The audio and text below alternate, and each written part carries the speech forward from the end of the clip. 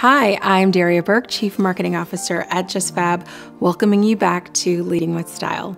Today, I am here with entrepreneur, media maven, and small business advocate, Morgan DeBaun. You may know her as the co-founder and CEO of Blavity, and she has gone on to create a number of incredible new ventures that we'll talk a little bit more about. While we are here virtually for the first time in this series, Morgan from her very small and closed JustFab set, and me from home, I am no less thrilled and excited to be here for this conversation and for you to get a feel for her entrepreneurial spirit and a bit of style wisdom as well. Morgan, thank you so much for being here and for partnering with us. I am really excited and looking forward to our conversation today. You started Blavity, the leading media company for Black millennials, 6 years ago, and that was really just the beginning for you. I'd love to start, though, by hearing about Blavity and how it came about. Well, I'm so excited to be with you here today. Blavity was a dream in so many ways for me and my co-founders, Jeff and Aaron and Jonathan. We started the company for so many different reasons. 6 years ago, I was in Silicon Valley working at a big tech company. You know how it is, working in those tech companies. It can be a little lonely, and also from a business point of view, what we were looking at and what we were seeing was that the Black community and our generation of Black millennials didn't really have a media company that was speaking to our voice and speaking to our power and being a platform for stories, for narration, and for our creatives to be able to have a place to distribute their ideas and their thoughts. At the time, 6 years ago, Mike Brown had also just happened, and I'm from St. Louis. So being from St. Louis and sitting in this big tech company, I felt really disconnected. I felt disconnected from my family, from my community, and I saw the impact that not having a diverse representation in media had on the story and the news and our access to information. And this information was so important for us to be able to figure out how to bail people out of jail, to figure out how to support who are we donating to, how do we help the movement move faster, and news and media is a core part of getting the information out to the people. So that's a little bit about why Blavity started 6 years ago. We've come a long way since then, one company, one brand, and now we have 5 brands in our portfolio, and we reach 70 million people a month. I mean, it's an incredible amount of people that we touch every day. It has been incredible, and you mentioned about some of your acquisitions, and you've gone on, amongst them to acquire Travel Noir and Shadow and Act. Can you just tell us a little bit more about the companies that live under the Blavity umbrella and portfolio, and why it was so important for you to continue to expand this platform, and the ways in which you thought about doing that with the different verticals that you've been creating? So one of the things that's always frustrated me sometimes about mainstream media is that Black is viewed as a monolith, that we're all the same. We have the same ideals. We listen to the same music. We watch the same things, the same Christmas movies, and that's just not the case. We are an incredibly diverse group of people in this country, ranging from first generation, second generation. Many people on my team, this is their first tech company that they've ever worked for, a media company they've ever worked for in their family. The range of ideas and creativity in the Black community is huge. And so one of the things when we think about Blavity and we were building out this organization in the company, I wanted to make sure that we had different brands that could reach the lifestyle of Black people every single day. And not just news, not just the information that you need to know, but also where are you going to travel? Where are you going to eat? If you want to buy Black, how do you do that? If you want to build a business, what does that look like? How do you raise money? How do you break into the technology industry, which is the fastest way to grow wealth in this country? How do you pitch a film for the first time? How do you pitch and get into award shows or film festivals? And so each one of our brands is tailored towards going deep with our audience and really building that trust so that they know that they can come back to us no matter what it is. So Blavity News, our flagship brand, Shadow and Act, which focuses on Black Hollywood and film, 2190, which is health and wellness for Black women, Travel Noir, which is travel and culture, and Afrotech, which is Black tech Amazing. and entrepreneurship. Yeah. That's right. And I mean, you know quite a lot about that, which, you know, I think it brings such a different level of authenticity to the content that you create too. And I love, and we'll talk more about it, just how deeply connected you are, not just to sharing those stories or even having the platform of Afrotech and bringing people together, but, you know, bringing your experience to it and helping people understand what it looks like to be a founder and to write a business plan, to create a vision for what you're trying to build. And, you know, this past year in particular, you know, we saw so much change and potential for change in 2020 alongside so many challenges at the same time. How was it for you as a Black founder and leader in 2020, leading your teams, leading your company, and being a media platform on top of that with everything that we saw happening this past year? I feel like Blavity was really created to excel in this moment. You know, I feel privileged and humbled that we were able to serve in the way that we were last year. My first priority as the founder and CEO of the company was to make sure my employees were taken care of. We went remote very early in the process, essentially when Seattle started to shut down, which was, you know, the first city to really say, hey, there's a thing going on. We shut down, and I told my employees, I mean, it looked kind of like really chaotic. I was like, get your laptops, get your monitors. You know, I was like, you're going to be home for a long time. They thought I was a little bit nuts and that I was overreacting, but I took it very seriously. And our leadership team, our directors at the company, we focused on health and mental stability of our employees first, because we knew that if we were going to make it through this and as a team and together, that people needed to feel taken care of, and they needed to know that as a organization that they were a priority. So everything from, we did daily meditations in the morning run by our people operations team, to self-care days, to we did a self-care stipend, a treat yourself stipend is what I called it, just so that people knew and had the freedom to be able to take care of themselves. Because I believe for us to really serve and to do the work of covering the Black Lives Matter movement, covering death as a Black news company is incredibly draining. It's really, really hard. And I was hyper conscious that, you know, you didn't know how long this was going to last. And so we wanted to do our best work, and to do that, everybody needed to take care of themselves. And then, you know, I think as a founder, there's that fear of you've risked your whole life building something, and in a blink of an eye, it could be taken away because of a pandemic and situations out of your control. And so I had to do a lot of self-management to make sure that I could show up as a leader and help us navigate through whatever was coming our way. So I'm glad that we have made it through. The company grew. We had some of our best quarters last year in the company's history. So I'm very proud of the work we were able to accomplish together. Congratulations. And I love that idea of self-management. I think a lot about self-leadership, and I'm curious, what does that look like for you? What does that look like for you during this time, and how has it changed or evolved your own sort of self-leadership? So much self-work. You know, I think being a CEO, being a founder is one of the most challenging things you could ever do, you know, building a company from scratch. I have really focused on gratitude and being grateful, and so I practice gratitude every day, and I write out every night, you know, the things that I'm grateful for. I start my morning with meditation in the Headspace app or prayer, and so centering myself and being focused on doing my best every single day is how I've been able to keep myself grounded and not just constantly thinking about all the different scenarios that can happen, especially in chaos. I think that's right. And I am nodding so much too because I can relate, and I think we have a lot of the same practices and rituals. Mm-hmm. And I feel fortunate that I had built that into my ecosystem and sort of in the routine before all of this happened. But I think there has been such an incredible test of will, of strength, of just a fortitude and resilience on a different level that we ever thought we would ever have to demonstrate.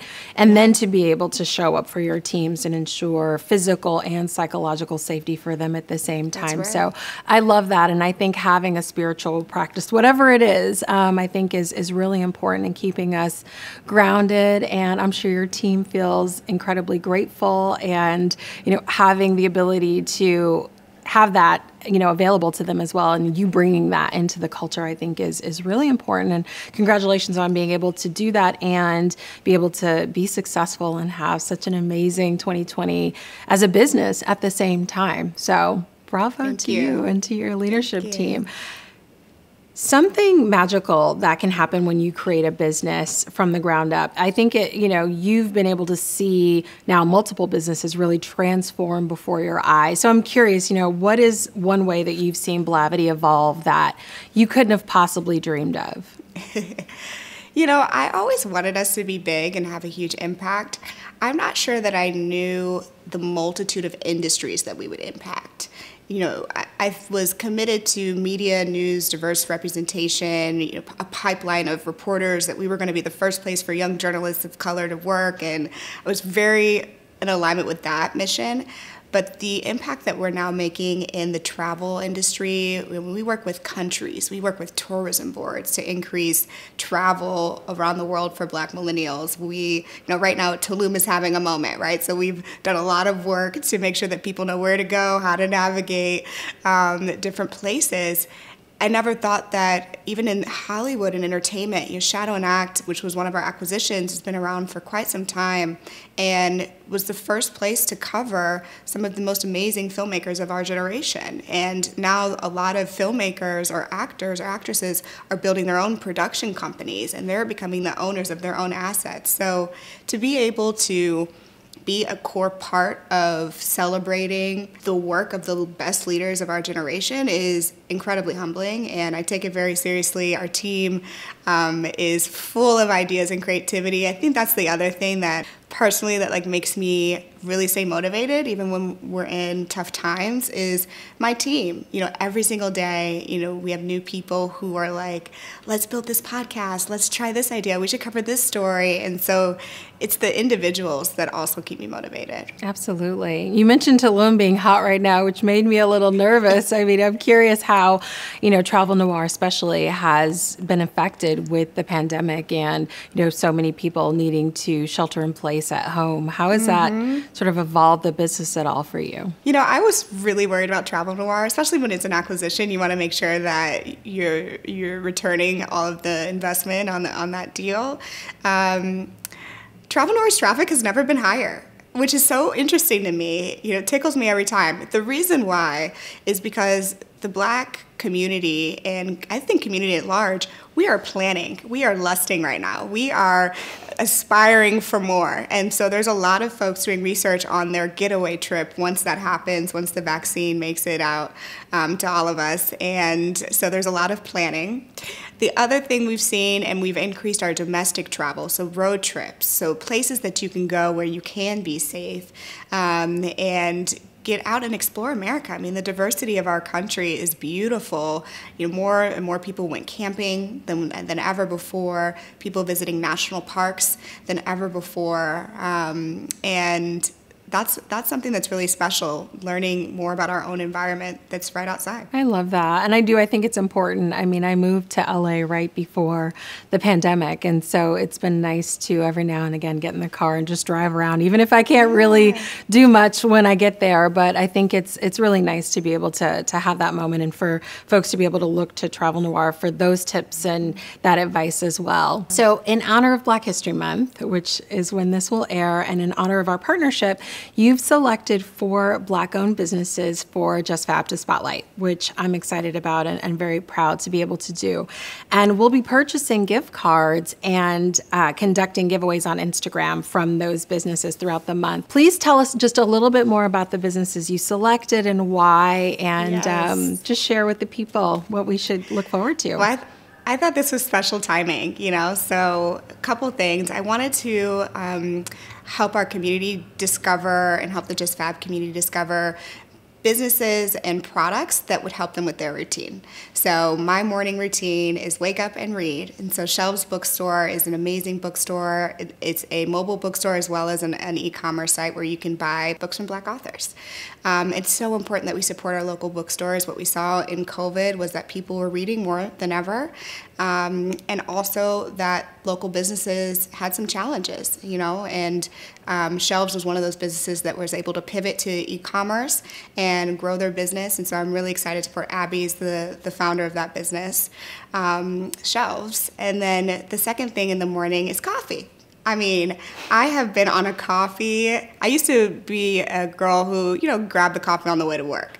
But now coffee is a ritual for me. It's a moment for me to slow down, enjoy a nice warm cup of coffee, sit there whether I'm doing my meditation or writing, and I have a moment to myself in the morning. So Red Bay Coffee is a Black-owned coffee shop and coffee brand in the Bay Area. I think they were suppliers for a lot of the tech companies in the Bay Area, so some people may be familiar with it, and their founder is also fantastic. So that's my morning routine. The other two products are for the evening, a little kickback. We've had a long day. You got to transition into the cozy vibes. I always switch into pajamas. That was one thing that I made sure that I did even in COVID was you have your work day, and then you switch into pajamas, you put the slippers on, and you try to relax. So my two things have been a little glass of wine from the McBride sisters, and then sometimes a bath. So Loofah Cub is the other small business. I love that. And by the way, I love Black Girl Magic. Their red blend is so good. And a friend of mine from Facebook, not a Black woman, but she recently just posted about how much she loved their Zinfandel. So I love that Delicious. The McBride sisters are getting that awareness, and folks are becoming aware of their amazing wine because it is so good. And their story is amazing. Their story is very cool. They were sisters who discovered themselves. They didn't know they were sisters. So if anyone's curious about an inspirational Black Girl Magic story, definitely check them out. Morgan, you've been quoted as saying, don't wait for someone to tell you yes, which I really love. And I think that more young people need to hear that. How has this principle steered your life and your career? And how do you carry this mantra into everything that you do? I came up with the not waiting for permission for so many reasons, because for me, I was really young when I started the company. I was 23. I'm a young CEO. There's a lot of things that I didn't know. But what I did know was that I wanted to make an impact, and I wanted to build something that my community could be proud of. And if I had waited for someone to give me permission, I would still be waiting. The data and the odds aren't necessarily always on our side as women of color. We all know the data on fundraising and how challenging it can be for women. And I think that it's important as entrepreneurs and as people who want to make a difference in others' lives that we do not wait for someone else to say it's okay. And we go ahead and we say, this is what I want, this is what I need, this is how you can help, and you live fully in your purpose every single day, and you try to do your best. And I think if we all just did that a little bit more, we'd be happier. I think you're right. And, one of my favorite quotes says that people suffer when they live a life or pursue a dream that doesn't belong to them. And, I think that is so true. And I think with that is that exact idea of waiting for permission, or not waiting for permission, really, to go for what you want. Because I think that is where a lot of suffering tends to happen, where people find themselves sort of at odds with other people's expectations of them, or how they should show up, or what they should do, what they should go after. So I love that. And I feel like you inspire so many women, and you're a young CEO, but as an elder millennial, I will say, I think that you are an incredibly inspiring leader. And so, with that, what is your biggest advice for women who have C-suite ambitions? So for women who have C-suite ambitions, a couple of pieces of advice. One, understand what the C-suite does. I find that there's a misunderstanding sometimes around what it means to be a chief at a company, whether that's CFO, Chief Financial Officer, CMO, Chief Marketing Officer, CEO or COO, Chief Operating Officer. And understanding what that person actually truly does, what their job is one of the first things that you have to do if you aspire to get to that level. The second thing is understand that everybody's pathway is different. So what might have worked for someone 10 years ago to get at that C level is going to be completely different than what it takes for you to get there, because the world changes, the market changes, trends change, and so you have to understand what your unique value proposition is and your unique opportunity, given your strengths and what's happening around you and your timeline. So that's the second thing. Sometimes I see a lot of people, this so-and-so became a CEO in this many years, or so-and-so. I'm like, doesn't matter what they did. That was 30 years ago. That's because the world is so different. And there's never been a better time for young, particularly women, and people of color to rise into the C level. So let's not go look at what old white men did to get there. Let's design our own pathways for ourselves to be at the C level. And then the last thing is have some very good technical skills. So it's not enough to just, work your way up. That's not enough at the C level. You need to be able to run a business. You need to understand the technical operations of P&Ls, of companies, of boards, and so take the craft very seriously and really study and understand the technical parts of the potential role that you seek. And how do you think that's different for anybody who's interested in pursuing an entrepreneurial endeavor and starting their own business? Would your advice look any different, or how would it change? My advice for entrepreneurs who are becoming CEOs for the first time and COOs and CFOs definitely is different. I would say for a founder, making that transition from founder to CEO is a very specific moment in time.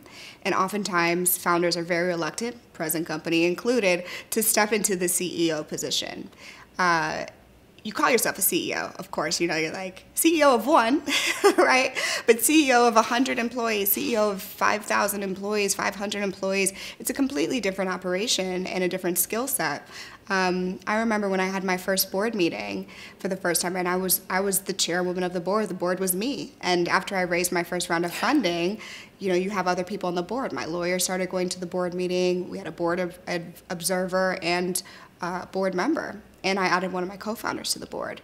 Okay, well now I need to be an executive chairwoman.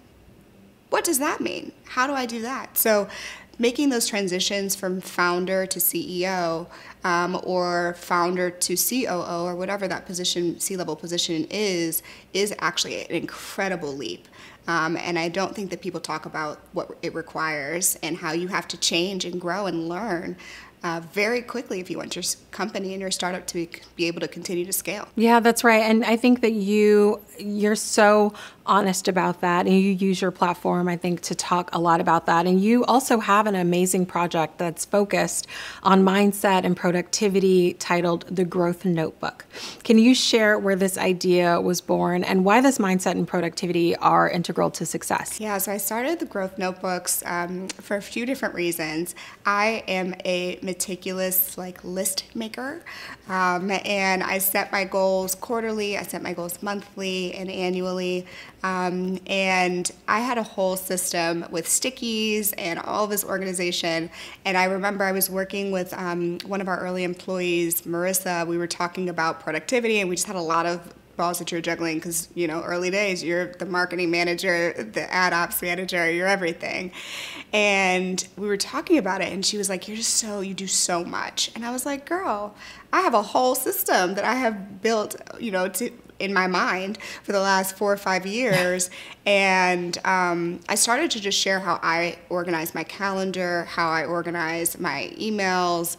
And I realized that that's not always something that we talk about in our communities. It's actually the efficient ways to scale smartly with your time so that you're not doing everything manually. And so I wanted to create a system and share my system for how I operate. So the productivity notebook is all about celebrating your wins, how much water are you drinking, your fitness routines, and sticking with your goals, your annual goals, both personal and business.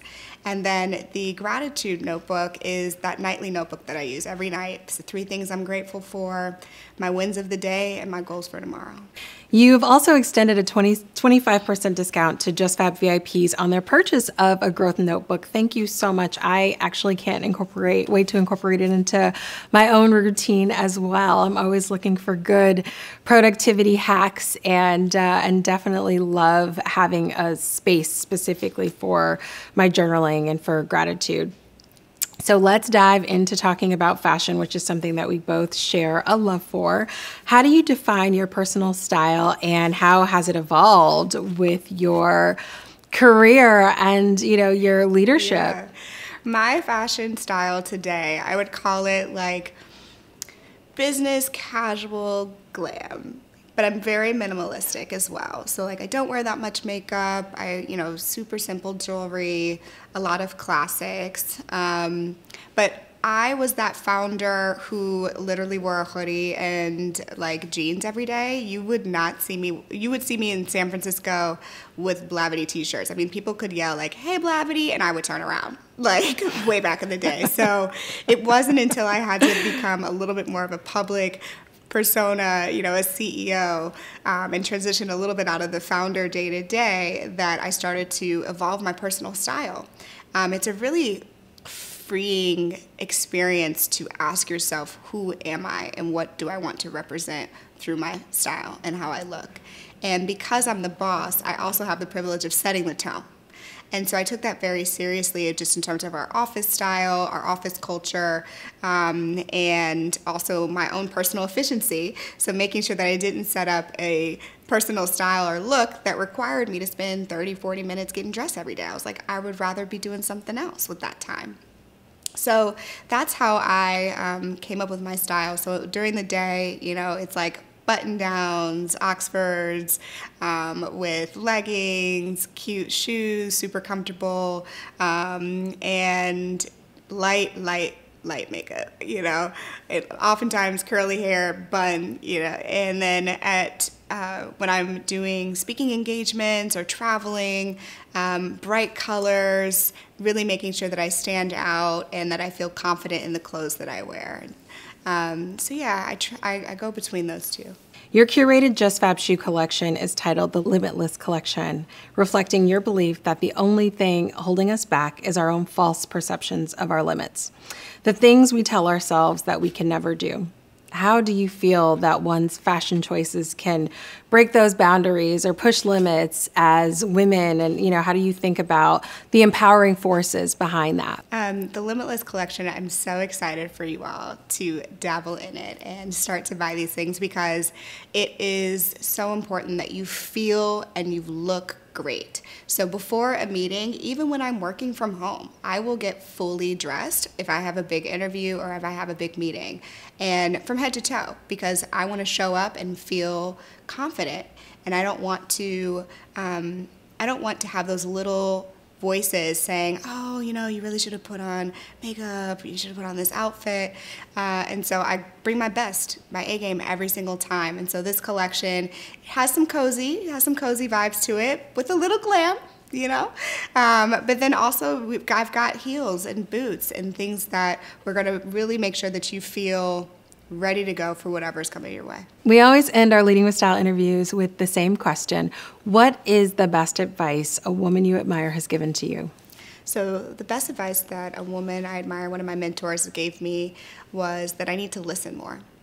I was going to her with all these problems, all these complaints, and her advice was you need to listen more. You need to listen to the people around you. You need to listen to your business partners, to your employees, and the answers that you seek are right in front of you. Maybe you don't want to hear them. Maybe your ego is in the way. But if you learn how to listen more effectively, you're going to have a much better time, an easier time navigating the challenges that I was trying to overcome. That's a good mentor and some tough love. I used to hear, one of my favorites is still, you have 2 ears and 1 mouth for a reason, so you should be using them with that ratio in mind. Such a good one. Thank you so much for your time, Morgan. I am so thrilled that we're partnering with you and that the world gets to see your collection. I cannot wait for women to experience the Limitless collection, and I really hope that this conversation, allows us all to move further into 2021 feeling inspired and empowered. And I thank you for your part in doing that.